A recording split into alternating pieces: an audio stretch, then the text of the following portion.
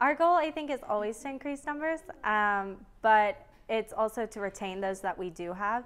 So it's kind of a twofold goal. We want to keep the ones that are here and keep them happy and coming back and just doing the service and going out. But we also want to bring in new people because we are trying to be more diverse, and having that inclusion is so awesome because then we have new sites we'll go to and new people we'll meet, and it's just really cool to see that play out on trips as well.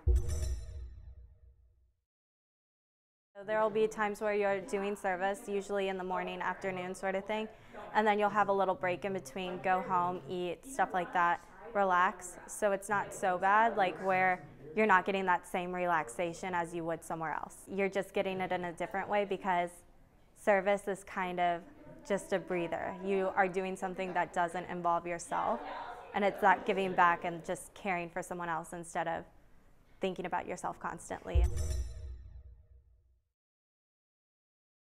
It's a really great way to meet people, whereas on a normal break, you're just kind of with people you already know. So experience a new community as well. You get to travel and you get to see kind of out bigger than just like our own little bubble that we're in.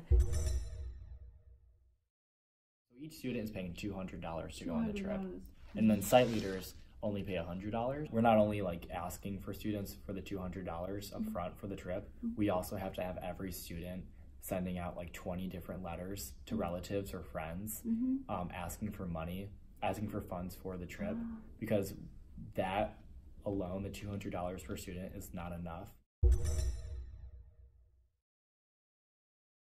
You're just really standing out when you enter that community, but like you have to keep reminding yourself like you're there to learn, you're being invited, because if you come in with I'm this privileged person, look what I can do for all these people, like you're not a hero. That's something that I had to really learn my first time because I've never been in an experience like that before.